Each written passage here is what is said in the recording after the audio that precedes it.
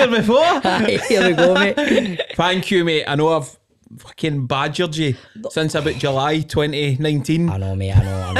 I know a lot's happened since then, mate, honestly. No, mate, apologies about it. I'm the type of guy that sits, wake up at 4 a.m, go, I've not get back to that guy, man. I feel bad that it's took this long. But, mate, we're here now, man. Let's enjoy it, you know what I mean? Exactly. Right.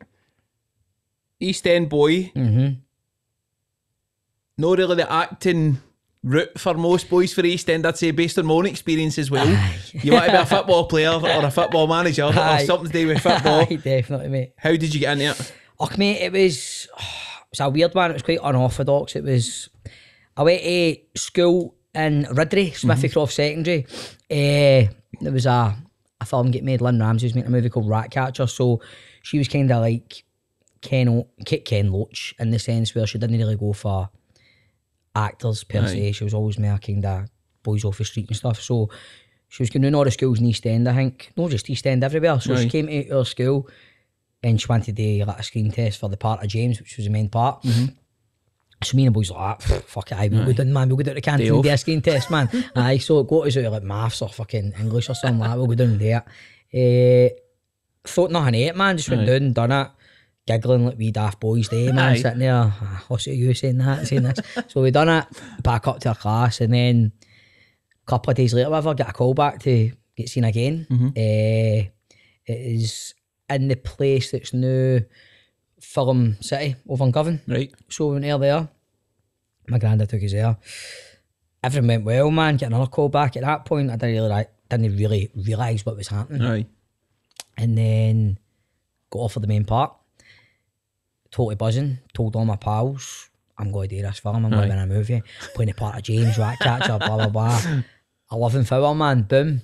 It all fell apart. I was like, my man and dad got a phone call saying, I don't know if it was a producer or Lynn Ramsey at the time, I'm not sure, had a change of heart, and the part had went to a boy called William Eady, who I keep in touch with now and again to this day. But God, man, it was a gutter. It was about me Davina McCall's, mate, honestly, man. It was a sore one. You're having to go back and tell all your pals now. I felt like right dafty, because I think after that the part I got was boy on bike. You know what I mean? And I had one line. But looking back, I mean, to be fair, the producer came out to the house and spoke to my man and dad. I don't really remember what we said then, man. I was very young at the time. You're just fuming. I was just raging, man. But it was like, looking back, it was probably the point where I go, right, that's when I got the bug to do it, to get into acting, because they offered us a part as boy on bike. As I said, you blink, you miss me when you watch a movie, but they kept me on every day. So I was William stand-in, basically. Now, forgetting the main part to somebody else getting the main part, and then you're getting told you're going to stand in and be the lackey for him and just jump on set when he's got his makeup and costume change. Sounds daft, but it was amazing. It was one of the best experiences, man. It was brilliant, because I think just finding out how cameras, how shots work, and how you need to hit a mark, and you need to, just everything technical side that I picked up was, I think subconsciously it was quite invaluable at the time, you know what I mean? But it was a weird route into acting, but it was kind of head first, you know what I mean? Like, going, right, I'm on a film set for the next 6 weeks. I don't need to go to school. I'm doing this, and I'm picking up all this, and working with like Tommy Flanagan, Mandy Matthews. Not as if I was working with him. I didn't have any scenes with him, but just seeing how they work. Close action, I think, of getting to watch them. Exactly, and watching Tommy Flanagan at the time, there was, God, man, there was this, there was this time where he was playing the part of Da, Mandy Matthews was playing the part of Ma, right? Da and Ma, and then there was James, and he was to do this scene where he was to be pissed because he's like an abusive husband, and he was to be pissed in it. I remember seeing him during the day, and he just rattled a half bottle of vodka, or a quarter bottle, man. And I was like, what is he doing, man? And he was like so method, but he was like writing about it. And then seeing him like 3 years later doing this scene, I was like, oh my God. But you still remember these lines, you still done everything. But you're going, the guy was just like, I remember at the time I watched him, and then obviously years to come you're watching Sons of Anarchy, and it's like, he was brilliant. But again, great experience, and seeing how things work, it was dipping my toe in the water. And then Ken Loach crops up again. Man, Sweet 16. That was another. That was a sore one. That was worse, man. That was because you're a wee bit older. A wee bit older, a bit more aware. Because obviously after Ratcatcher, I'd kind of joined a theatre group. I didn't really know what to do. I kind of joined a theatre group through Ratcatcher. I met a guy called Stephen King. Joined a theatre group called Toonspeak, Young People's Theatre. That was based in Springburn, Royston Way. And Ian Robertson, Ian Connell, Rab Florence, Hunners went to that. So really get right in about it. And then came out of that, getting the chance to go on audition for Sweet 16. I remember thinking, right, young, fearless, I'm getting into this, I'm going to do it, man, I'm going to get it. And same kind of thing happened. It was kind of callback after callback. Getting the butterflies in your stomach going, right, man, getting back to the next callback. You see there's not as many boys there, there's only maybe 4 or 5 years left. And then I remember looking back on it, seeing Martin every time I went back, Martin was there. I remember thinking, right, he's the one I'm going to have to, because I think it's between me and him. And we got down to the final audition, and it was just me and him in a room with Ken Loach. And they started recording it, and Ken Loach just turned around and just looked out the window. Nothing worse. And then we finished it. He didn't really say much. We went, right, thank you. And we were like, oh, fuck, man, I remember coming out. But then just sit and wait, you know, a phone call's coming, it's going to be aye or not. But unfortunately for me, I mean, it was still an aye. I still got a part in it, but I didn't get the part I wanted. And it was, I remember at the time I was gutted, man. I was like totally gutted, but still going on set with Ken Loach, it was a very good scene. It took a full day's shoot.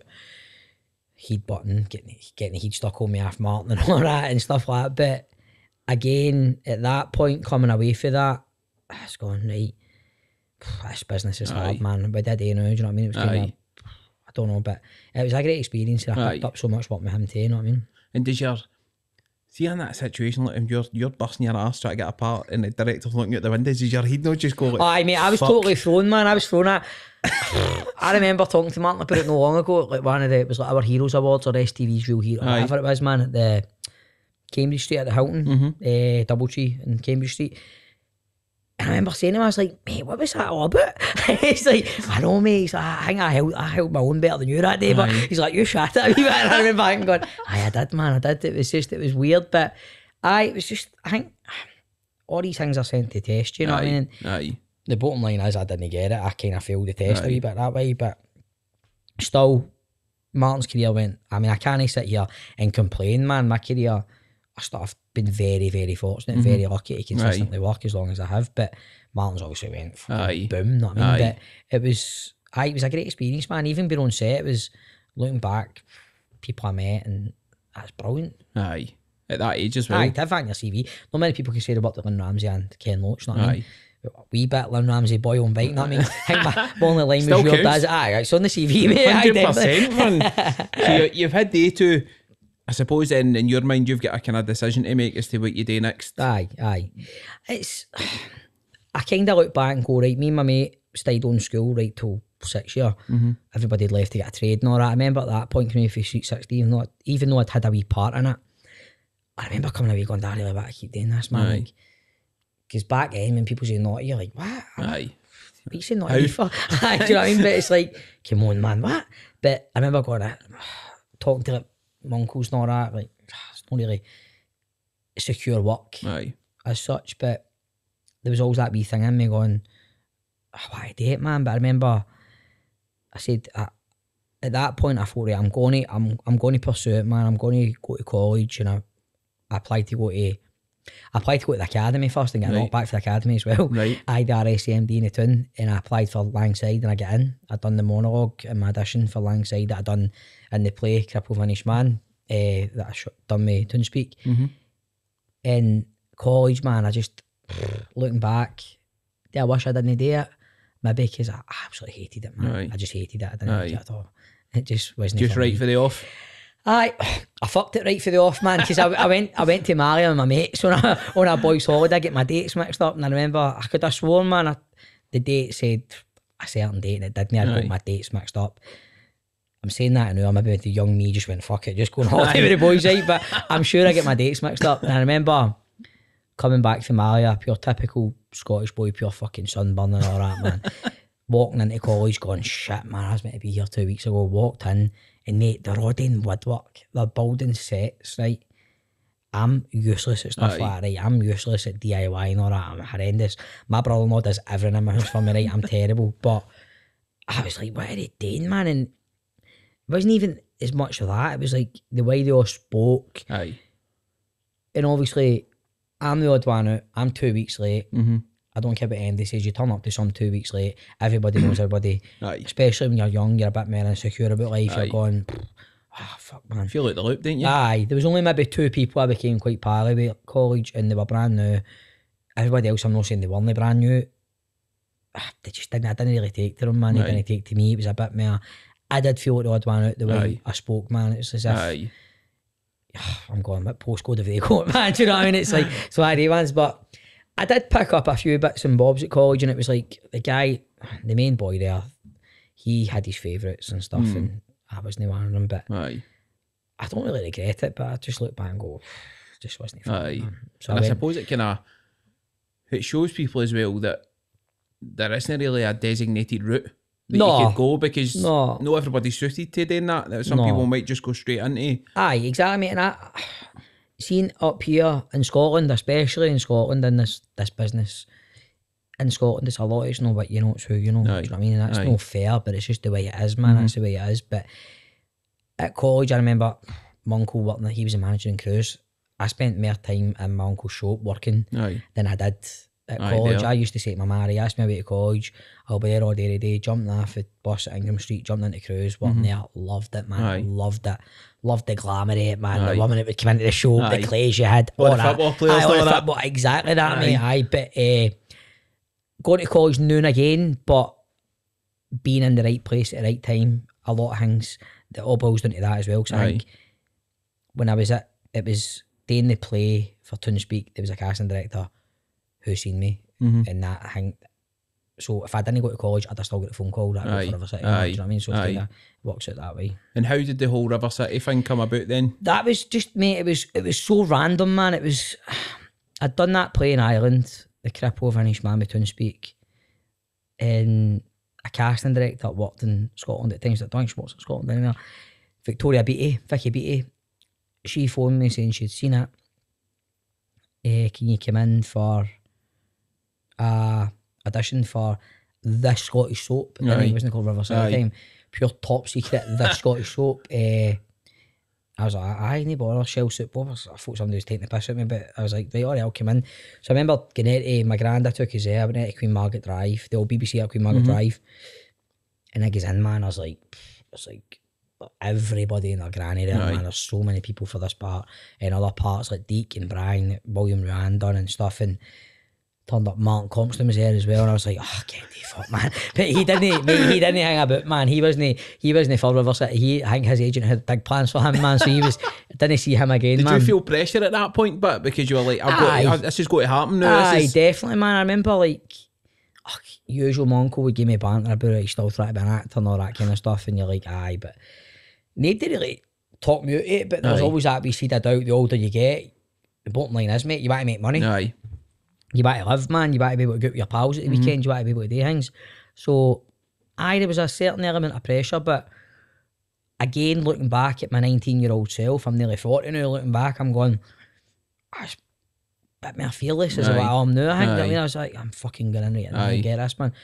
I remember getting into the audition and just kind of, to be fair, the part was kind of, for the way I am, it was perfect. Like, see the dialogue I had and Shell Suit Bob, the wee fucking guy. I was like, this is, if I don't get this, I'm fucking it. You know what I mean? So, but again, the same thing happened, man. It was like a long process, and you're sitting in bed at night going, I wonder if I'm going to get this. I wonder if I'm going to get it.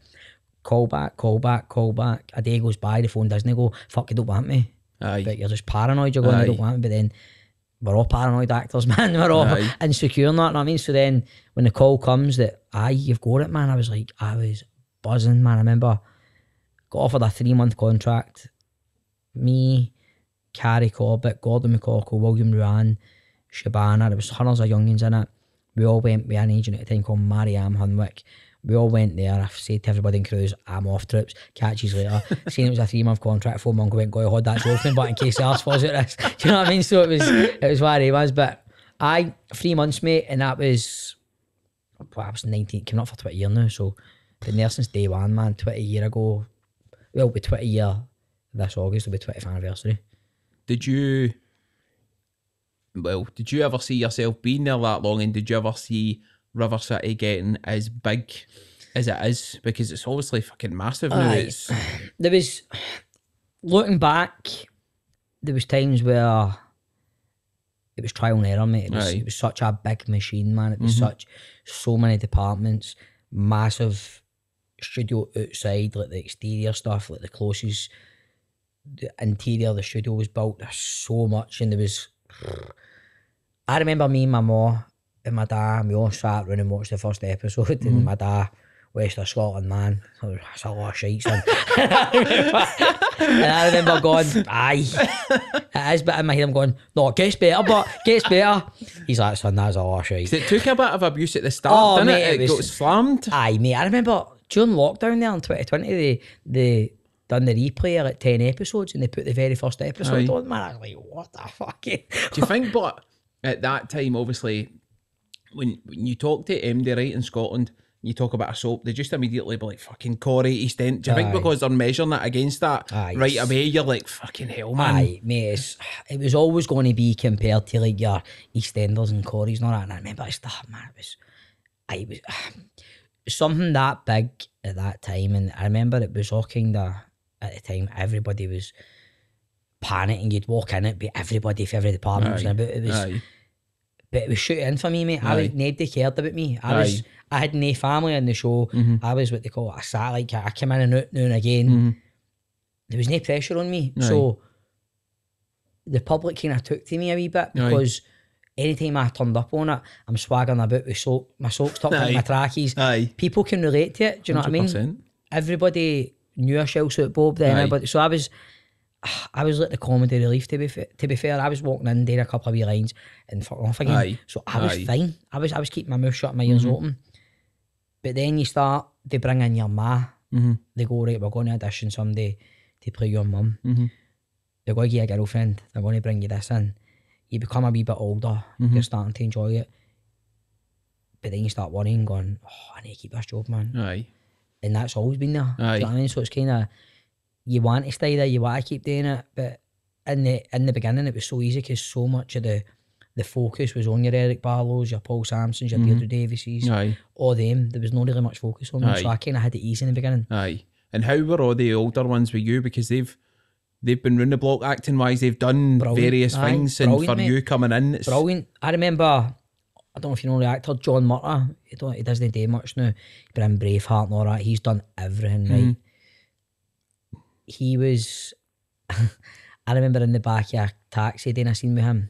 We were sitting in the back of a taxi. I can't remember what the scene was. It was me being cheeky to him, and he kept forgetting his lines. And I kept reminding him what his lines were. And mate, I've always been fucking razor sharp in my lines, right? I never forget my lines, right? Well, don't never, but sometimes. But I've always found it easy to learn lines. And I remember he just took me to say, "Oh, cheeky wee bastard." But the stuff he said to me later, years to come, he's like, at that point, I realised, like, I'm getting too old for this game. It's a young man's game. And we're rocking through. But they were all, mate, every one of them, like I say, any young actor coming out of River City, you learn so much, because it moves so fast, mate. There's a team working outside, there's a team working inside. You've got a call sheet, especially before lockdown, where it was like 2 cameras. We're only a single camera at the moment, but it was like, it's just been so good to me, mate. It's been such a, I still learn things when I'm there. Do you know what I mean? Like, you still learn how to do things. You can never rest on your laurels. You still need to, but in the days, mate, I just had a laugh, man, but I didn't question anything. I didn't really get involved in anything. I just wanted to soak up so much and learn so much, because, like I say, mate, boy for the East End of Glasgow, I'm going, this is fucking brilliant. It was, and it still is a absolute fantastic job, man. And was there for that initial 3 months, was there a point for you where it started to kind of, in your mind, be like, this could be long term for me, this could be a big thing here? I remember the first time MD recognised me, right? It was fucking hilarious. I was in Sauchiehall Street with my missus. She was up doing a theory test at the place in Sauchiehall Street used to go up there. And I was standing outside having a fag. And this boy walked by and he's like, oh, that's a wee Bob cunt after there. I'm like, all right, mate, how you doing? And I remember, this is mental, man. But then I remember that day, the very next day, I went into work, and that's when they says to us, we're going to get something to play your mum. Right. I remember thinking, right, this is when we broke Sally Howard in, who plays Scarlett. remember going, right, man, this I'm going to be like party. Aye. There was the Hendersons, there was the Donakeys, the Hendersons, there was all the family in it. Aye. But I was just this wee guy, I didn't have a surname. I was just Shell Suit Bob, and then I became Bob Adams, and I went, got a surname, man. You know what I mean? That's when I thought, right, I says, but there was always, and there still is to this day, there's always like, you fill them in blocks. So you fill in like February till May, August to November. That used to be the way you would done it. And come May time, I'd always remember all the more seasoned actors, they'd always have a bit twitchy, thinking, oh man, you're the agent, yeah, kept on. So there's always people that leave. It's like a transfer window. In football, there's always somebody that goes. So there's that element to it, and I'm part of that now as well. I think that sometimes, I mean, but you can't let that eat you up. Do you know what I mean? You need to just do what you're doing. If they turned around at me tomorrow, right, that's what's finished, I'd be absolutely gutted. If I felt kick of the ball, mate. If it's 19 years, that means I'd be like, right, fair enough. Do you ever, does that get any easier? But let's see that worry about getting kept on or what you're going to do. Do you just kind of live with it? Mate, it's always it. I think the older you get, I mean, I've got a mortgage, I've got two wains, I've got a wife. So the worry comes for that. You go, right, I need to keep my job, but it's the life we're in now, mate. It's what you do, you know what I mean? So you need to just, you can't worry about it too much, because if you worry about it too much, you're going to go and send, you're going to be shite. You know what I mean? You're not, because the nerves are going to get the better of you, you know what I mean? And a thing that I was curious about, and it was just, when I was looking at the kind of 19, 20 years you've been there, see for you at times it's like probably you're leading a double life, because you've got your family at home, but then to everybody else that watches you, that's your family of course, there. Mate, of course. It's you kind of, especially like with Sally, for example, she's played my ma in River City for 18 years. She wasn't there in the beginning, so she was there 18 years. So I look at her as my ma, and she's not my ma. Do you know what I mean? It's mental. There is that, mate. There's been that, and it's like, no, the older I get now, it is more just, it's my job. But when you're younger, there's times where you can go, this is like, you think you're Shell Suit Bob, I mean, you're going night suit and all that, people recognising you pure. When I was young, mate, in my early 20s, man, I'm earning money in River City, I've not got a mortgage or anything, I'm staying with my mum and dad, I'm going about Glasgow, people recognising you. You can let that go to heed. My pals, I've had the same pals new to this day that I had in bloody primary 4, primary 5 at school. We've been pals all life, and they don't let you forget that shit. When you're out. I mean, and there's been times where you can let it go to heed and all that, mate, do you know what I mean? But it does, but as I say, the older I get, you go, it's my job and that's it. You know what I mean? How do you find the whole interaction with people outside? Because as much as it's Glasgow, it could be good and it could be fucking horrendous at the same time. That's the beauty of Glasgow, but I mean, don't get me wrong, there's been a couple of times the other years where you've had a few close encounters with very dodgy characters, you know what I mean, who take it a bit too far and like start with you and all that shit. I can't board with that, but the size of me, I'm going to start with any cunt, I mean. But it's like, I like it, man. See, I'm not going to name any actors. There's been people I've seen come and go early years in River City. They think they're in the fucking Sopranos. Do you know what I mean? You walk about and they think they're Hollywood, man. And you go, no, that's not going to happen. It's not for me to say to them. But I'll say they'll soon find out. You know what I mean? But people stop me. They want to talk to me. They want an autograph. They want a photo. It's all good banter, mate. It's fine. And see the days that stops, I'm not doing my job right. Do you know what I mean? That's but it's, mate, it is what it is. You treat people the way you want to be treated. Glasgow, if you act like a tool, you're going to get treated like a tool, you know what I mean? So happy days. So schedule wise, obviously you're split into 2 blocks. How intense is it when you're actually in the months filming? It can, mate, if you've got a busy storyline, you can be there 7 in the morning to 7 at night. You're there all day. It can become pretty intense. There's times the other years I've had storylines where my character's had heavy depression because his best mate's died, and you're there all day, you're greeting, you're depressed, when you go home it's hard to switch off, but you need to switch off, because especially nowadays, I go home, I've got 2 veins, I've got a life, you need to, so it can be pretty difficult. What people don't forget, sometimes you're there 77, but when I go home at night, if I'm in there 77 the next day, I need to sit and learn lines till at 10, 11, 12 at night, and then get up at 6 and go back in. So it can become pretty monotonous and pretty hard going. But Mate, I love it. Like, my dad's outfitting gas central heating. Aye. He's under flare boards and all that shit during the day. So I've won a watch, know what I mean? 100%. And a few people had asked, with the learning lines and all that, how easy do you find it? Do you have a process for it? Is it just one of the things that kind of clicks? Mate, I'm so lucky, mate. I've always been very, very good at learning lines. Shite at acting, but good at learning lines. Right? But it's kind of so good at learning lines, mate. I found it so easy. But I just, what I do, I used to in the past, me and my wife, she'd be like, I'll sit and read it with you. Aye. But she will then read it like that to me, or then she will try and act and all that. Aye. And I'm like, right, just stop it now. This isn't it, we're not getting anywhere. I like to just go up the stair into a spare room or something, shut the door once the Waynes are in bed, sit with a coffee or a tea, and I'll just sit and read and read and read and read and read, and then I'll just learn. What I always find the good part is learning the other person's lines in the scenes, right? Because that's your cue to then, and if you know your lines, it'll just become naturally when it's coming in for their cue. Do you know what I mean? So just reading it there and there again, mate. That's kind of, there's no secret, there's no magic way of doing it. That's just the way I do it, and I'll just cover the page up and just try and learn, and then I'll put the script down. I'll go to bed, and when I'm falling asleep, I'll just run it off through my head for half an hour, then fall asleep and go up and do the same in the shower in the morning. The morning's always the best time to run it through your head. I find in the morning you're always more fresh, and your brain, for my brain's more active in the morning anyway. Have you ever had times you've went in and it's just fucking... aye, there's times, mate, there's times I've been on set and sometimes, like, say for example you're in like 7 scenes in a row, right? I'll look at it and go, right, we'll get the 2 scenes done, and then there'll be a tea break, and then we'll get that scene done, then it'll be lunch, and I'll learn that one.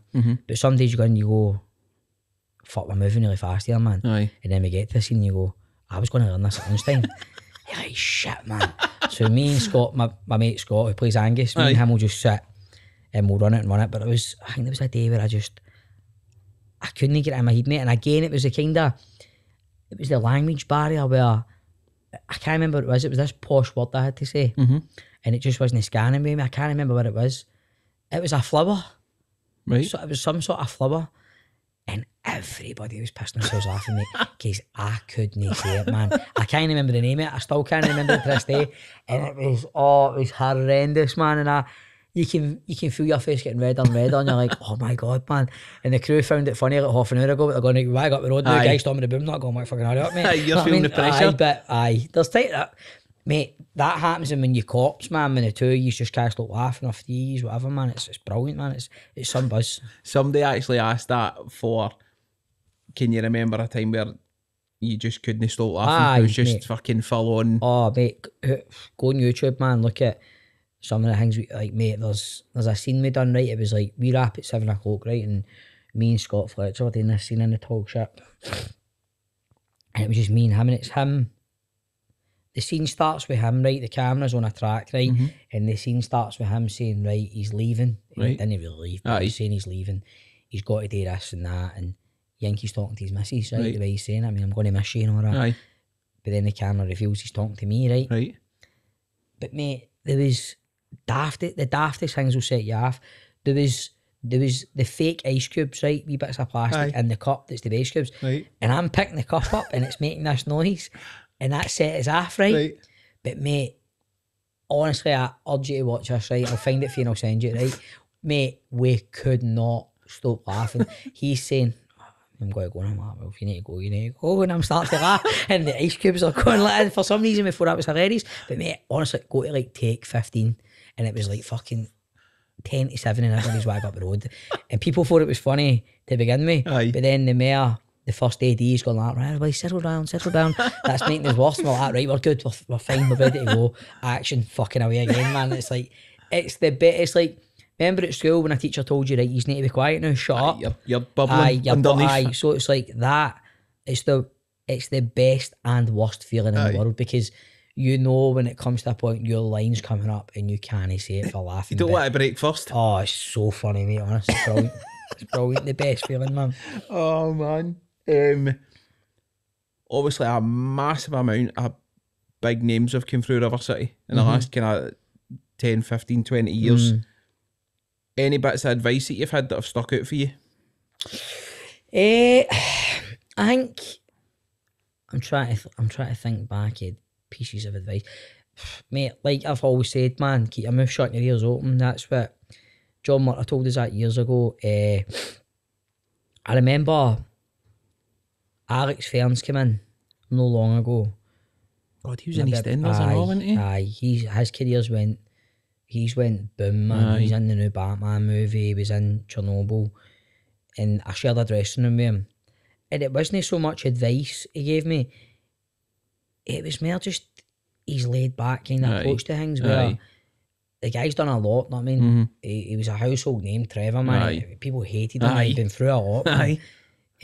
But just looking at him going, the way he carried himself and the way he wasn't too intense. Mm-hmm. He was always just on the level, man. And we shared the dressing room because we don't share dressing rooms anymore because of fucking COVID, right? But at that point, I had a room to myself, and sometimes they'd put people in with us that were just coming in. And they'd put them in with me quite a lot. And Alex came in, I remember he came in, I was like, holy fuck, man.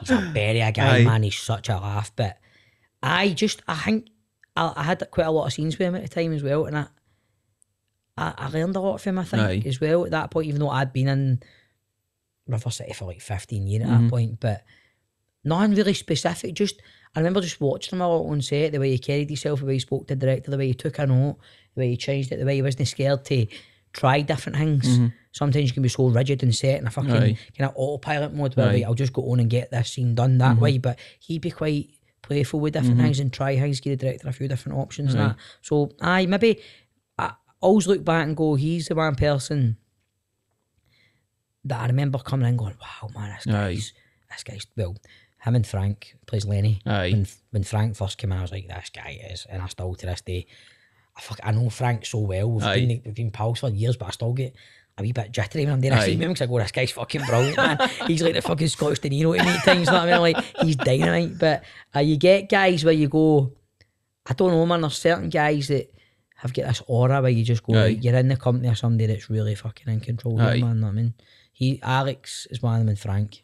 Do you still get the kind of pinch yourself moments even this far in to River City, or are you kind of just level with it now? Mate, I do, and even talking to you about how long I've been there, like, I still can't believe it, mate. I still can't believe it. Like, I still think of myself as a wee guy. I still think of myself as a wee 19-year-old guy, you know, at times. And people look at me now as like a senior fucking cast member. I've been there that long and went for number 28 in the call sheet. Now I'm number 1 in the call sheet, mate. I'm the only guy left of the original cast, I mean. But I still don't think of myself like that. I still think of myself as a wee guy, still learning on the set, do you know what I mean? But that's definitely a Glasgow thing, but I think it is, mate. I think it is. There's time. I mean, there is times where I go in and there's a few young people who've come into River City and they've came and went, and you try your best to talk to them and guide them through it without sounding patronising, because you know what youngins are like these days, like, fuck up, like, but there's certain people who've come in where I've went, right, just watch what you're doing there, man, the way you talk to folk, don't get too above your station, but you need to make your own mistakes in life as well, don't you, mate? Right, that's it. And I suppose you'll know if you've been in that situation for so long, you'll probably see people come in and you'll be like, they're in for a fucking reality check here. With the way somebody comes across, or... Oh, mate, 100%. There's people, like, for me, like, especially in River City, I think I'd be the same getting into another job, even if I get another partner or something else, you know. Costume department, makeup department, props department, you name it, every department, you're on it together. There's no day. I'm no better than a guy who's just come in, who's rigging a camera, who's doing whatever. We're on the same job. We want to all get the best possible result for the product. You know what I mean? So it's like you see some people coming in and they're a bit more starry and they want to get their props lifted and laid for them. They want to fucking shout costume here for this and that. You go, right, just I mean, just behave, man. Or if they're moaning about costumes they get, they need to wear, you're like, shut up. Know what I mean? Are you moaning when the money's at the bank at the end of the week? No. Exactly. You know what I mean? So you want to keep the money getting into the bank. You know what I mean? Do you know what I mean? It's, you get some folk, man, you're like, oh man, you just don't know you're born. Do you know what I mean? But that's life, mate. In all walks of life, in every job, I'm sure you get that. 100%, man. Obviously, we spoke about loads of brilliant points in River City. Has there been any low moments for you, or any kind of points where you've struggled, or there's maybe just been a lot of pressure in the job? Or there was probably Okay, mate. I mean, I've been there since I was 19, so a lot of personal things. Aye. Early years where you go, I wish I didn't do that. I wish I'd... Like we just talked about a minute ago about youngins, you know what I mean? So, obviously I've made mistakes early years. There was times... My 21st birthday party years ago, man. Years and years ago. This doesn't feel like years ago. I think we all just kind of thought we were something we weren't there. Like, we all went out to Edinburgh and we all fucking steaming and all this and that, and ended up on the front page of the News of the World. Remember the News of the World? Oh my God. News of the World. Scandal. Aye, mate. Ended up on the front page of the News of the World that saying that I'd slept with like 2 or 3 lap dancers and all that, and it was, mate, it was all bullshit. Aye. But we put ourselves in that position. Reality check. Aye, it was, mate. And I remember looking back thinking, there was times, probably in my early 20s, maybe I let River City get to my head a wee bit when I thought I was something I wasn't. Right. But I learned the hard way. That was a scare, man. Ever since that happened, I was like, wow, man, that's mental.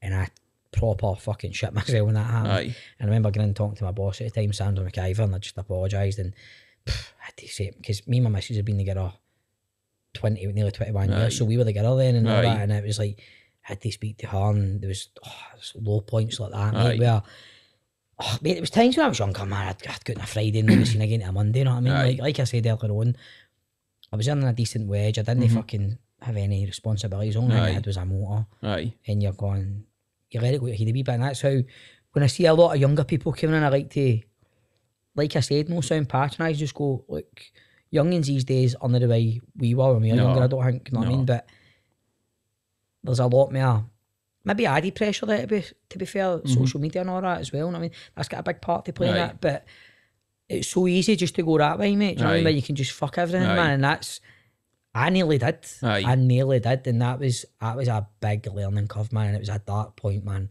There's a couple of wee moments like that early years where I wish I didn't do certain things where I go, but like I say, it's all about learning, and it's how you come back for that, I believe. Like, you've got to go there to come back. And did you have folk at that point that kind of gave you that kind of honest, like, you're going to fuck this if you keep going? 100%. Like I said, me, my mates, and my missus, her pal's my mate's wife. We've all grew up together. So there's this wee group, right? And then there's this wee fanny in the group at the time. And that was me. Where I'm going.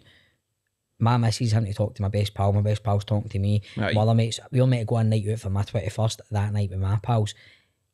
And I just fucked them off and I went out with the boys for River City, and we all went and that came back and bit me in the arse. And things like that, my mates are going, you need to get a grip, you know what I mean? And my wife going, who was my girlfriend at the time, going, you need to, this isn't working.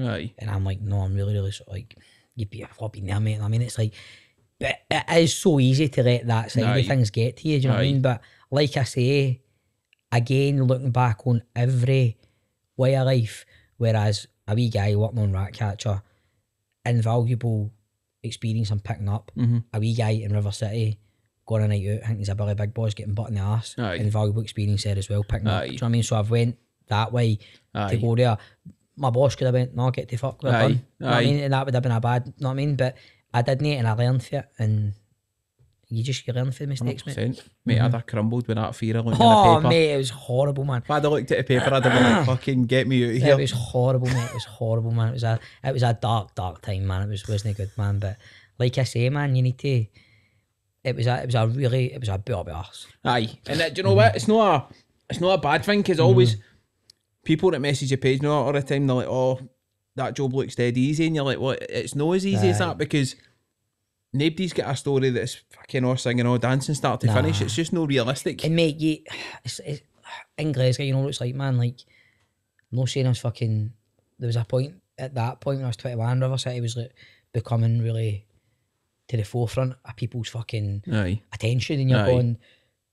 You meet so many people where you go, look back, I cringe going, why did I let that guy in? Why did I become pals with him? Why did I listen to him? Why did I listen to him? You go, what a dafty, man. Whereas now I'm sitting here 38-year-old, I'd be like, I'd see it coming half a mile down the road, you know what I mean? Do you find it hard to trust folk in that situation? Like when you were at the kind of... At that time I did, mate, I was too trusting. But now, mate, I don't need any other pals. I've got my pals, I've got my wife, I've got my veins. I don't go out anywhere, I do go out, I go with my pals, we go to the wee pub and have a couple of beers. If you're going to turn it to a day session, you're up the road with a kebab and all that.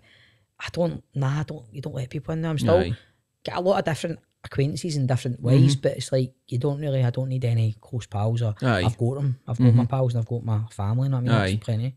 Definitely, mate. So having a hectic working schedule where River City's bad enough, but then you've got Panto as well, that's mental, which is like the two fucking busiest things you could probably Panto's find. Nuts, mate. How did you get involved in it? Oh, mate, that is a story in itself, man. I was sitting in my mum's living room, right? Excuse me. That's a true story, man. Right, sitting in my mum's living room. I think I must have been 20. Eating a bowl of Cocoa Pops, right? Rough for the night before. Right. Watching the telly. The house phone goes, mate. That's how old. Wasn't even mobile. House phone goes, answers it. Right. John Murtagh. John, Stephen, how you doing? All right, John. He's like, I suppose you've heard about the Crankies. And I was like, no, we haven't got an idea what you're talking about. Jeanette fell off a beanstalk. So and I'm going, what? And I thought it was a joke. I didn't realise the extent of what had really happened. Right. She fell off a beanstalk. Did you want to do the Panto? And I was like, John, what the fuck are you talking about? I'll do it. When it was, he's like, the day, you need to come in rehearse today. And I'm like, holy shit, man. I was like, all right, I'll come in. No, I didn't realise what had happened until I dug a wee bit after that. Did a bit of digging. Heard the thing had collapsed and she'd cracked her scarf or whatever, right? So I goes in, a wee guy, 20-year-old, never done Panto, done Panto in my theatre group, but never to this extent. Oh man, what a buzz, mate, right? I remember doing it. Me, Ryan Fletcher, John Murtagh, we went in, rehearsed that day, opened the next day. Down the stair at the bar, in the Circle bar, and the Stalls bar, rehearsing. Fucking Jack and the Beanstalk, man. Oh my God, man, going out the audience, man, the audience at Pavilion, what, mate? Felt like a rock and roll star, mate. Honestly, you go out, man, it's like you said, they were just, it was like putting your on, mate. They were just, and I didn't have a clue what I was doing. I did not have a clue, mate. And for there on in, mate, I've just done it every year now, more or less, at the Pavilion. Enjoy it though? Aye, mate, I do enjoy it. The older I'm getting, it's harder being away from my wife, my wains, because you don't really see a lot of them. Just there, my wife and wains went to Lapland. I mean, I couldn't go, man, because I was doing Panto, so it was like, things like that, mate. It's like, aye, but I do enjoy it because I enjoy it a wee bit more now as well. Because I've got wains, because they come and see me. Aye. So they love it, man. They love coming to see me. And before COVID kicked in, they were coming with their school and all that. Aye. So my wee lass, they come and go, that's my daddy and all that kind of shit. And so, aye, mate, I do. You can't do Panto if you don't enjoy it. Because it's such a repetitive thing. So interactive, isn't it? And you're there. You need to enjoy it, man. So I've done it since 2003, I think it was. That's a fair run at it for Panto, Aye, it was long. So not done it every year. Aye. I've done it nearly every year. I had to take a year off because I was not well. I was in a hospital. Then I had to take a year off because River City was filling up to December. But I would say for like 2003, 2004 to the now, I've done like maybe 16 Pantos or something. Do you like that intensity of we've got to get this done, we've got to get it done by this time, and you're just going to fire out shows? Aye, it's all I've ever really known, mate. It's like, see, like 2020 during that lockdown, man, see, like nodding in, and just stopping, man. I was like, wow, man, like, fuck's your head a wee bit. I mean, I'm usually on the go all the time, but I enjoy it, mate. I enjoy the intensity, and always, I love that feeling, like, kind of halfway through rehearsals going, we're never ready. This is never going to happen. But it does. I love how we all just come together, mate. It's a great experience. It's good for the kids as well, because it is that kind of, that's my dad up there. It's that whole kind of... See, the first time my wee lassie came to school, and then my boy goes to school now, he's not had the luxury of coming to see me because of COVID. He came to see me, but just not to the school, but that luxury sounds as if it's fucking amazing coming to see me. I didn't mean that. I meant getting a trip to school. You were at school, but it was brilliant. Getting that luxury of getting time off school, you know what I mean? Not to like come and see his dad, you know what I mean? No, but he's not had it yet, but they get a pure buzz out of it, man. Aye. And have they seen you in River City? Aye, and even during lockdown when they were showing all the episodes, what a buzz it was showing my boy and lassie. Me and Charles went with trackies on all that. What were they saying? Oh, they were like, that's not you, Danny, what are you wearing? Pure ball outside a fiver. Charles went with trackies, that one. They were loving it, man. I think I was loving it more than them. Oh, that's tremendous. probably worth asking you based on everybody that you worked with, obviously just now, but it might be different from before you started. Who was your own inspirations? Oh, De Niro, mate. Aye. De Niro. I was a geek when I was younger, man. Like I was a bit of a nerdy geek. You know what I mean? I'd always secretly sworn after like Avalanche Records and I should even buy like Doors albums and Pink Floyd albums and all that. But De Niro, man, every night if it failed for like when I was about probably like 15 onwards, 14, just sit and watch De Niro movies. Goodfellas, Casino, Bronx Tale, Godfather Part 2, all that kind of genre, like gangster things, but it was mostly De Niro all the time. I obsessed with him, man. Love him, still do. I was going to say, it's not a bad obsession. No, man, no, he was one of the guys. I remember the first time I ever seen Goodfellas, I was like, wow, man. Classic. That's just, classic. I love a Bronx Tale. It's so underrated, man. It's class, mate. It's class. And the story to that as well, when that was a play, that was his play, Chaz Palminteri's play and all that. And so many people tried to buy it off him, and then the only person who'd let it take it was De Niro if he directed it and all that. So it's class, mate. Mental. Aye. Any actors you'd love to work with? Well, De Niro, obviously, but realistically, I like Fantasyland. He's both. The new Stephen Graham, I'd love to work with him, man. Class. Stephen Graham's class. Joe Gilgan, do you know Joe Gilgan? No. He's in Brassic and This Is England and all that. Right, He's okay. Class. He's class. James Gandolfini, but there's no chance of that now, man. He was probably, he was... Still the best thing I've ever watched on the telly. Mate, there's nothing better than it. Nothing better. No. It's the best. I was listening to James Price on this when you interviewed him. With the... Mate, I listened to that the other day because I know I've spoke to James a few times. And mate, I messaged him today. I was like, we need to get this Glasgow Soprano singer off the ground, man. Let's get a beer or a coffee together and sit and just develop the shout out of this, man. Honestly, man. Like, mate, it is untapped, and I can understand reasons why maybe it's not been tapped, but it's like, oh mate, like Sopranos is like, that totally changed my life, man. Mate, I've watched that. It's probably double figures amount of things I've watched that right through. But you find something new every time. Oh mate, and talking Sopranos and like, can't believe when he done that. James done that fucking off a message on Instagram. I know. Mental, man. Mental. Absolutely bonkers, mate. When I put the message out, when I put the preview out and I tagged Michael Imperioli in it, and he sent us a wee thumbs up emoji, I'm like, what? Fucking get a pitch, get out here, man, we'll get it done. Exactly, I know, man. I know. So the man that I get so many questions about when I said you were coming on, I know who it is. Yeah, it's Grado. Take a guess. Take a guess. You did a Football Daft podcast with him and Young Toll. You did a Panto with Grado as well. Can I get him out of my life, man, honestly? Aye. The burning question that everybody seems to ask is he as mental as he looks? Aye, he's wild. he's a guy like no other. He is. He's like... The first time I ever worked with him, he came into River City. He played Buster the Wrestler. Right, he came into River City, and I was like, who's this guy? I'll be honest, I was like, I can't take this guy, man. I can't deal with him, man. Like, so we're doing a scene. Right, the board's on. Board's been clapped. Ready to fucking shoot action. Stood there, me and him, and he goes, what'd you have for your dinner last night? And I'm like, looking about going, is this a fucking wind up? Who is this guy? Know what I mean? But for some reason we clicked, right? We clicked. And to answer the question, he is and more, right? He's the type of guy. At that point when he came on to River City, I thought, this guy's dead, man. Oh, he won't shut up. He's so random, man. Constantly talking about like vol-au-vents and fucking macaroni and cheese and all that. I'm like, I said, if I did I see her on, he just talked about, do you like vol-au-vents? I was like, what are you talking about? But you're trying to remember all your life. Mate, we are chalk and cheese, right? Aye. I'm like total fucking OCD. Everything's got to be organised. I need to know where the next thing's coming from.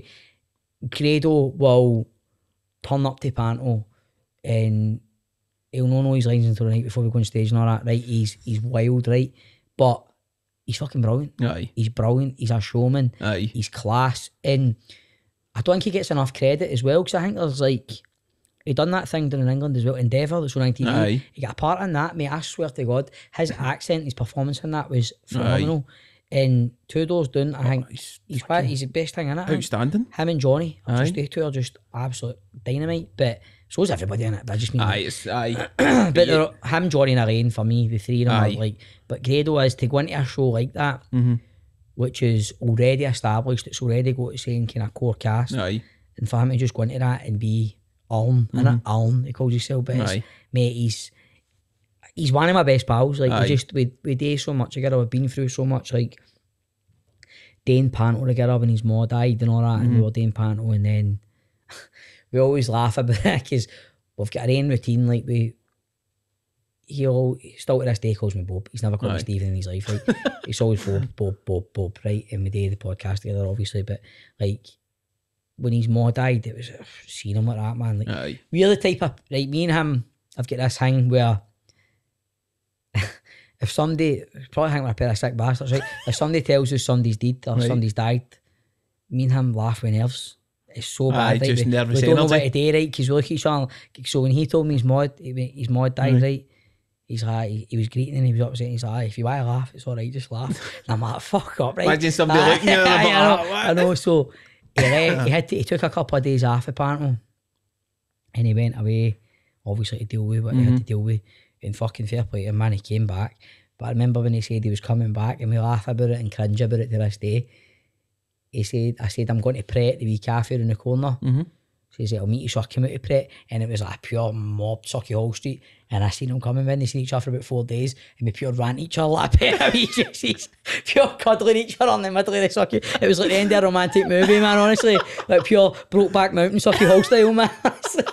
He's pure cuddling each other on the street, man. He's pure lifting me up there. My legs are dying. I was like, I've missed you, mate. But we're like, honestly, man, we're like, we work so well together. There's that little and large thing.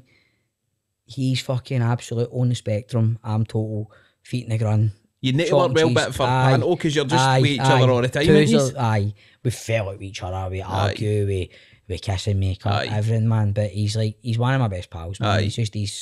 He's such a talented boy, you know. He's so talented, he is. Underrated. He is, definitely. Massively. 100%. How do you find the podcast stuff? You've been doing that for a while now, haven't you? Aye, brilliant, mate. We enjoy it. We have fun. Again, we've had disagreements before in. It's great, mate. It's something I never... Podcast's such a big deal now, you know yourself, mate. It's such a competitive business, and it's like, I've never... Before I done Football Daft, I was never really... I never into podcasting. I didn't know about it. Grado says, do you fancy taking there for you? And initially, I was like, don't know, man, not sure. Then I said, can I date 2 Rangers fans? Went, we need to get a third wheel in. Used to be a Celtic fan, go to toe in. And mate, it's just, we start back this week, and mate, it's just good fun. Just sit and talk about football and argue with all. And especially since I took care of Rangers have done no bad, so I've enjoyed it, man. But it's great. I mean, obviously you get a guest on, you know yourself, mate. It's sink or swim at times, isn't it? You get a guest on, you just pray they're going to be all right and quite open and talkative, because that makes it. So sometimes you've had the odd guest on with it, oh man, texting each other going, this isn't working, man. Because we had to do it through Zoom during lockdown, so like, this isn't working, man. What are we going to talk about now and all that? And Grado just sort of, yeah. He's like, what was it we were laughing about? I can't remember who it was we had on, but he'll like, what was it? We always say it's a pure Charlie Nicholas moment, man. At the party, when now you get that wee hiatus or silence, he always feels he has to pure fill it, like pure. So did you always like want to like be into football and that? You're like, mate, what the fuck? Pure fucking cutting edge questions, man. But it's, mate, it is what it is, man. You get a guest on, if he's shite or great, it still is. It's a great wee gig today, man. I enjoy doing it, and obsessed with podcasts a wee bit now, man. Like, you listen to them all the time, that means. Who's been your kind of favourite guest that you've had on? Mate, unbelievable. I was doing Centre Parks last week and I bumped into him.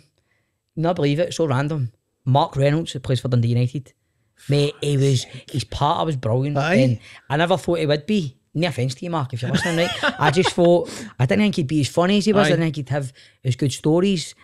It was very obscure, just pluck a name out and try and get him on. And he was class, man. He was brilliant. He was great. With Barry Feastenders on, he was brilliant. Oh, that's random. Sean Williamson, we thought, what was it we did it for? How bizarre is that? What did we do it for? It was because Toll one day was singing that song, Something Inside So Strong. Well, he done it at the Bulls, and Barry done it, so I thought, I think it was Toll's birthday, why don't we get Toll, Barry wanted to do a duet with Toll, and we were going to just do like the wee cameo thing for him. Right. I thought, fuck it, let's get him on as a guest. And we got him on, mate, and he was fucking brilliant, honestly.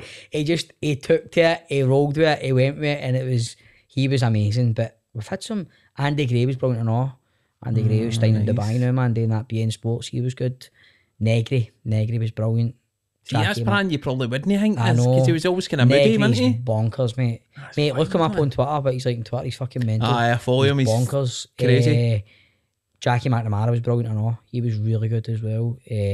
Machiavelli, mate, they're all, do you know what, man? 9 times out of 10 they're all good. You get the odd one that comes on and you go, he's a bit dull, man.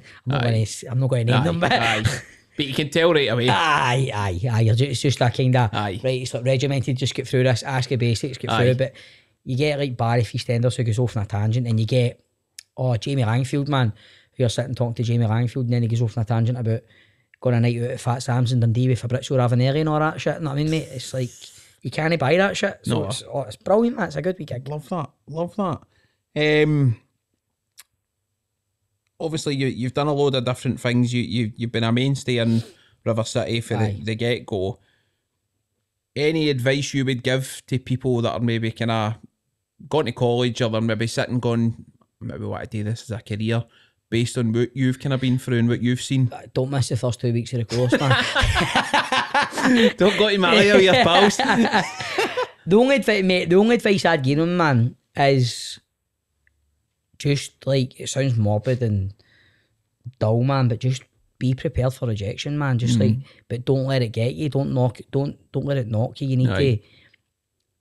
If somebody says you're not right for a part, it doesn't mean the person that's got the part's a better actor than you. It's just the way they envisage it, the way they see the person. So like getting rejected. I think youth of today are more resilient that way. I think they're quite clued up. See what I was talking about earlier, we touched on social media and all that. I think they're more guarded and they know they're quite strong-minded, where I think they're a bit more fucking too fit right into it. You know what I mean? So just to be able to handle the rejection, and just honestly, man, like if you get rejected, don't think that's you done, man. There's so many opportunities out there in the world that we're in, the business I'm in. There's so much, especially in Scotland now. There's so much happening. There's a lot of big like movies getting made here.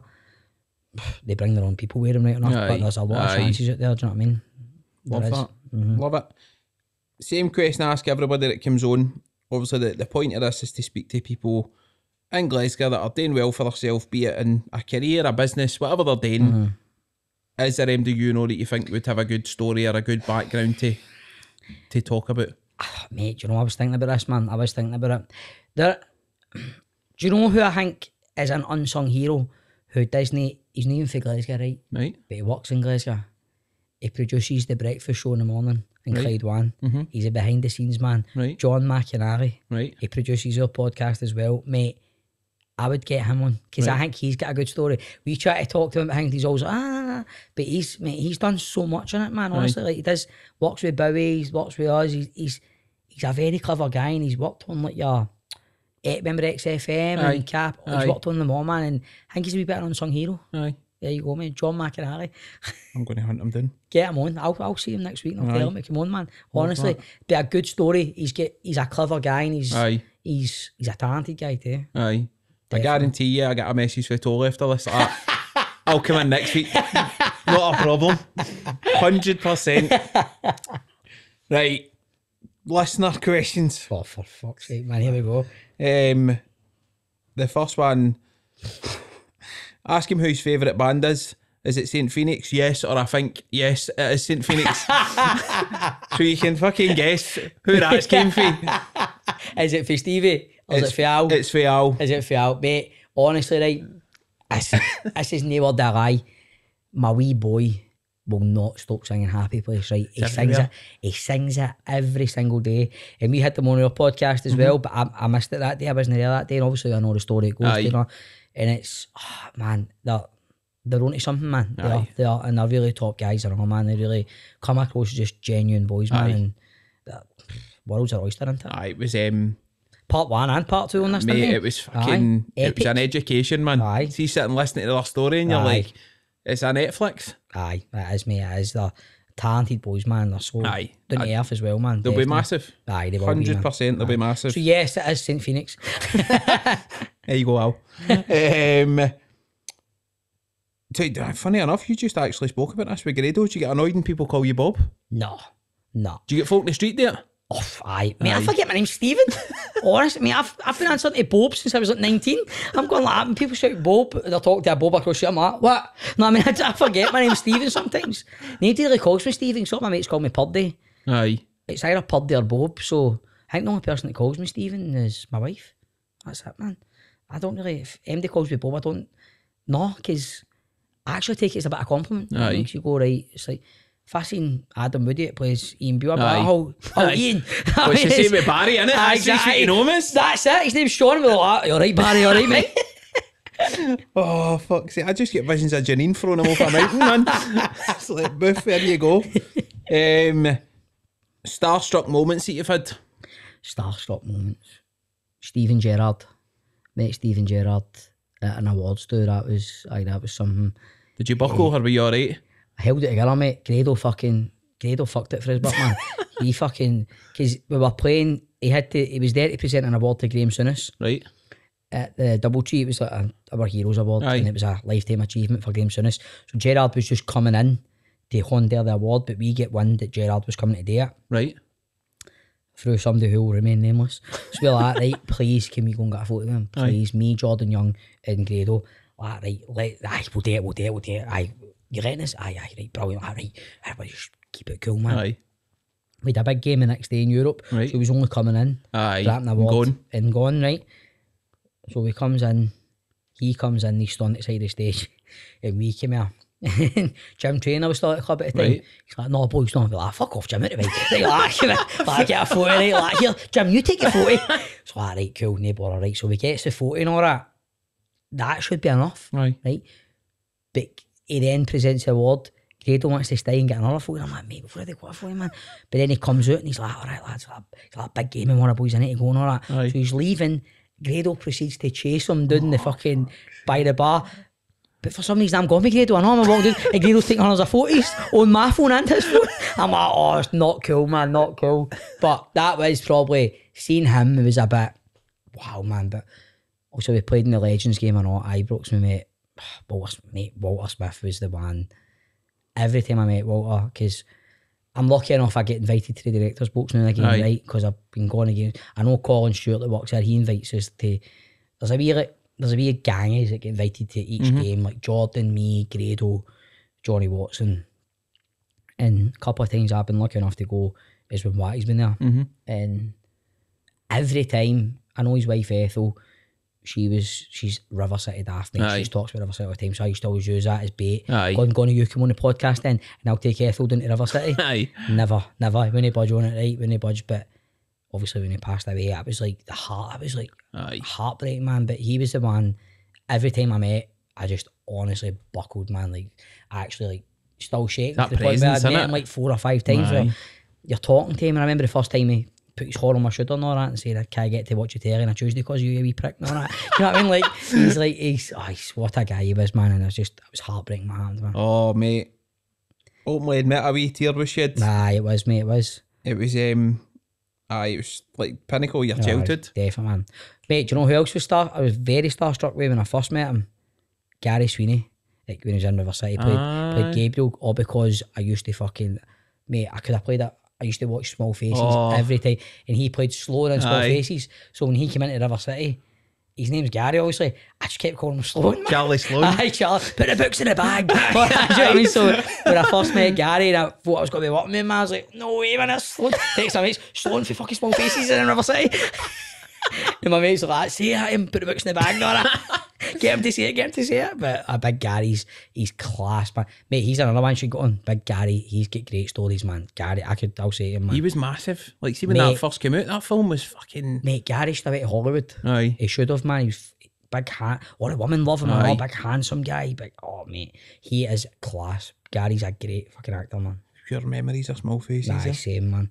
Go on your mammy's shopping, Sloan. I'll buy that painting off you. Oh, man. Class. If you could cast one person in River City to join your family, taking somebody, if I could get anybody in the world MD, to come in, MD. Oh, Stephen Graham. Who would it be, but? Like long lost uncle or something? Mate, he's not that much taller than me, man. He could be like, he could be Big bra? He could be you know what I mean? I'm fucking like, he could be. Oh, what? He could meet me, Stephen Graham in Montego Motors, man, with the boiler suits on, man. Then you've got the link into the Glasgow Sopranos thing. Exactly, mate, exactly. Sort of coming together, man. Phone James Price, man, tell me to get it directed. Love that. Best storyline you've ever had? God, man, I've been... Storylines, if you've got more than one. I've been very lucky, man. I've had all sorts, man.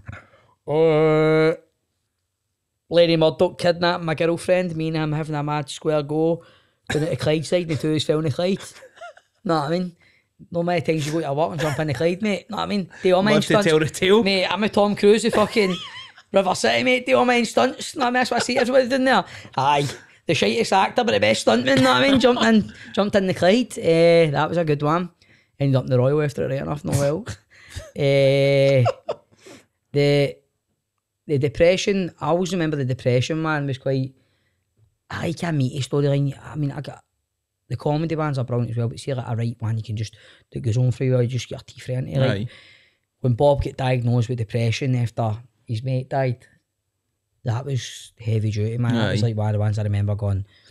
To the point when I was going, this needs to get tied up, since it's going on too much, man. But you're going, you're constantly just thinking about it and you're greeting all the time. And then, like, my wife at the time in the show was having an affair behind my back and I had depression and all that. It was a really... Do you get a lot of feedback for like people that watch it and stuff like that? Aye, mate, you do, aye. And that's something like that. Depression. You want to do it right, you want to look into it a wee bit, you want to, if it's sounding all wanky, you want to look into it, you want to do something like that justice. You don't want to just do it on a whim, not go in and think you know what you're doing. You want to look into things and people's characteristics and the kind of patterns they go through and all that. Because obviously Bob was trying to hide it for a lot of people and all that. So there was all that, but you hear from some people, especially now, man, you can get in touch with anybody, social media, do you know what I mean? Just send messages and that. So that was a good one, and it was a lot of... It was Keira Lucchese at the time, and it was her real life man who was directing it, David Heyman's son, David Heyman Jr. So we were all kind of, there was a lot of good stuff about it, man. I really enjoyed it, man. Really good storylines. Aye. Oh, and one of my best ones was Pump My Best Mate's Maw. That was brilliant. That was one of my first ever on-screen kiss was Lorraine McIntosh for Deacon Blue. Wow. And that was Deke's Maw at the time, and I slept with Deke's Maw in my first kiss, and it was Michael Hines that directed it, who directs all the Still Games. Aye.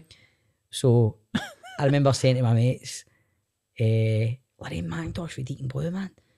I'm getting half on work and all that. Because that was one of my first big storylines. I was only at 19 or 20 at the time. And she played Deke's Maw, and me and Deke were best pals. So Deke's no in when I got in, but she was an alcoholic at the time, right? Hence why she gaff a wee fucking daft like me, right? So I remember absolutely shitting myself going, I'm going to get off with her, man. Like I'd never done that before, like on screen. How was she with you, like the whole... Lovely, brilliant. She was great, man. She's a laugh. She's she's a diamond down to earth. Genuine, salt of the earth, man. Brilliant. But I think she was just as nervous as me, because I was only a wee boy at the time, like 19, 20, and you're doing the scene where she's acting all drunk and all that, and I'm like, right, and then it comes to the point where you need to start winching, and it's Michael Hines directing it, and the winch comes at the end of the scene. Right. So you start winching, shout cut. So we started winching. We're still winching. We're still winching. To the point I'm going, bastard's no shouting cut, man. He kept it going for like a full minute. Now imagine 60 seconds, doesn't sound a long time, mate, but stoning kissing somebody who is a bit of a Scottish icon. Do you know what I mean? You're going, oh my God. You know what I mean? But that was a great storyline. It was brilliant. Then he punched me down the stairs and I get put in a coma. There we go, mate. Soapland, man.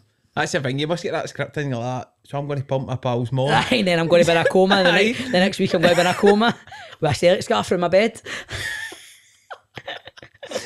Oh, fucking hell, man. Oh, God, here's a thinker for you. You're inviting 3 people around for dinner. Living alive or dead, who are you going with? Wow.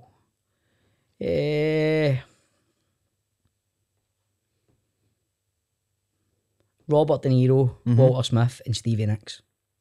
Oh, it's a random one at the end there. Just because I seen that album up halfway with I've always been obsessed with her, Stevie Nicks, man. Don't know why. Went to see them at the Hydro about 3-4 years ago, man. She still looked dynamite. Don't know what it is, man. Don't know what it is, man.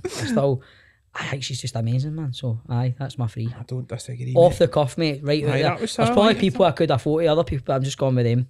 De Niro for the whole acting thing.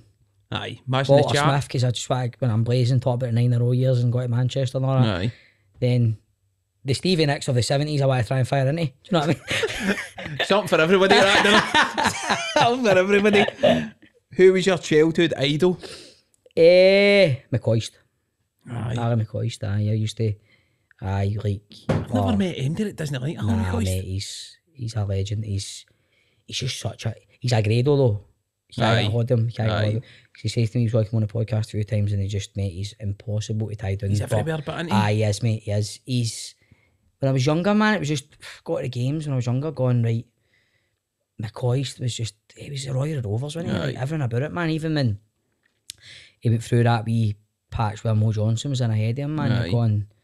Coming off the bench, man, about 2 stone heavy. I was coming over, he kicked the World Cup final against Hibs. Stuff like that. My dad was obsessed with him as well. So, and I've been lucky enough to play in a couple of games with him and meet him a few times. So, and it's what they say, you should never meet your heroes, but he's everything you want him to be in there. Be shine yourself your first touch playing with Harry McCoist, man. Mate, that Legends game he played in, he came off the bench, scored a hat-trick, man. First time I met him, man. First time I met him, he went, fuck's sake, wee man, you make Willie Henderson look like Peter McCloy. And that was it, man. You're off and running, that's it. How were the nerves playing in that Legends game? Oh, mate, horrendous, man, horrendous. Alex Ray just kept making it worse by and going like, mate, just calm down, you're alright. Man, stop fucking saying that to me. It's alright for you. That pitch must feel mate, massive when you're on it. Right, mate, I goes on, right, they bring me on, right, me and Jordan are sitting like this on the bench. You alright, mate? Aye, cool, man. You alright? Aye, fine, man. Aye. Archie Knox goes, right, used to. Going. Ready to go, right? Walking on. Even, you know what it's like, it goes up a wee bit. Aye. So even standing there, mate, I know I'm tiny, right? But I feel like a fucking borrower, right? Like a hobbit ready to go in here, right? Goes on. I can't remember who it was. I think it might have been Derek Ferguson. Gets the ball. Passes it to me, right? I've got the ball. I starts running, because I'm quite fast, right? I starts running. But I feel like I'm not going anywhere, mate. Aye. And then all I see is Marvin Andrews running towards me. So my first touch, I'm going, what did I do here? Did I try and run past him? No, fuck it. Booted the ball. Try to pass it out to somebody on the left, doing it for a shy. Then the next time I get the ball, I'm trying to run again. Craig Moore absolutely empties me. Like, I've got a photo in my man cave in my house. It empties me. And Michael Moles is in our team, and then the back of the photo you just see Michael Moles standing pissing himself laughing at me, man. I'm flying through the air, man, honestly. Oh, mate, the nerves were unreal, honestly. Me and Jordan came off the bench, and I was sitting there, and it was like when came off the pitch, it was like 80 minutes. And Archie Knox, Michael Moles, and Amaruso are going, what you doing? Don't just sit down, go keep, you'll stiffen up and all that. Aye. Right, you're picking back on. So I'm running up and down the side, right? I'm like, right, okay. Goes to sit down. I'm like, no, go on, fucking keep. You're going to be back on. We'll have about 6 minutes in, just 10 you're going back on. Like, right. So I'm running past and I talk to Bob Malcolm and Barry Ferguson quite a lot. They're going, what are you doing? They're on the other bench. What are you doing? I'm like, Archie said he's sending me back on, so I don't sit down because you're stiffing up. Everybody in the bench, Walter Smith and that, pissed themselves laughing. Because obviously he's fucking winding me up. But I'm like, yes, Archie, no, Archie. Yes. Terrified. Exactly, man. But, nah, mate, it was like all the old Rangers DVDs used to watch these guys. It's like having a part in one of them. It's like you're standing there in the dressing room with them and all that. And it's like, mate, it's an experience that will never, ever leave me, man. That's honestly. The peak, innit? That's the absolute pinnacle. Definitely. Bizarrely, would you ever leave River City for EastEnders? Well, mate, 2 people asked that. I'd need to talk to my agent. No, they see how much money they're offering, man. It'd be like phoning my uncle when I left Cruise, man, saying keep this job good for us, because I go down to Albert Square, they'll realise I'm shite, I'll need to phone Martin, my boss at River City, go cricking back home, man. Oh, fucking hell, man. And somebody asked, what day does your bins go out? Monday's the day. This morning, man. This morning. Mate, honestly, man. I'm a bit of an OCD freak with the bins, man. Need to make sure so mine's going on a Monday and I take them out on a Sunday morning. Aye, mate, mine's just sitting in my garden ready to go. Definitely. I get pelters every week and I'm like, fucking bin gets done every week. Aye, of course, the neighbours follow suit here. Aye, exactly, man. Got to set a trend. Aye, exactly. What's next for you? Obviously you're still River City the now, but what's the next few years look like for you? Well, mate, there's a couple of things I've got. I'm doing a bit of writing now, writing a sitcom now, so I'm just about to write the second draft of that. So I've been working on that for a couple of years now. So the idea if I've never wrote any in my life, I always had the urge to try and do it. Aye. So I wrote the first draft of this sitcom that I want to get $50,000, sent it to a boy who I trust and I know who is quite high up. He can go through things, give us a few wee pointers. So I'm going to, this week actually, from now until I start back, I'm going to get the second draft done. That's something I want to get $50,000. And I don't know, mate, I want to kind of, I've still got a wee itch. Aye. A wee urge, man, that the older I'm getting, I want to do other things. So I actually spoke to a few people today about a couple of wee things that I want to, I don't know, mate, there's still some that I feel like I want to do. Aye. I don't quite know what I want to do other things. I don't want to just, obviously I'm always going to be fucking shell suit people from, or they know that, they associate me with River City, but I want to show people that I can do other things as well. So there's another couple of wee things I'm going to try and do, but you just don't know in this business, mate. You need somebody to give you that chance, you need a door to open, you need to, but I'm not the type that just sits still all the time, mate. I always want to do something, man. I'm always trying to, so the script, my sitcom that I want to get $50,000, I want to really go with that. I want to try and get that. It's a, what is it they call it, man, a passion project, that kind of stuff. It's something I've always had the idea, and I've just finally, during lockdown last year, finally had the balls to open the laptop and just start doing it, man. That was terrifying, but I really enjoyed doing it. So, but I fell away for it a bit now that I'm going, right, I don't start back filming until the 7th of February. So from now until then, I'm going to use the time productively and get that done, man, and just get it on somebody's desk and see how it goes. Love it. And then we'll get the Sopranos with Pricey as well. That'll be happening, mate. As soon as Pricey messages me back, mate. See if he's met. Hold on, I've got my phone. Where is it? Nah, he's probably hanging about the fucking Michael Imperioli. Mate, it takes him about 3 days. Aye, nah, he's too big time now, mate. Hanging about with Christopher Maltesanti, man, know what I mean? We'll see. Oh, mate, this has been brilliant. No, honestly, thanks for brilliant, mate, and I'm sorry it took so long, mate. Sorry it took so long, but I'll come back on again at some point. Aye, you put the tall Lumberjack in next week. Mate, can't get him in, man, know what I mean? You leave him till you can't get any guests on, then you phone him, mate, know what I mean? I'll phone Grado first, then. Grado, then the producer, then Toll. Some man, mate, thank you. Cheers, bud. Cheers, mate.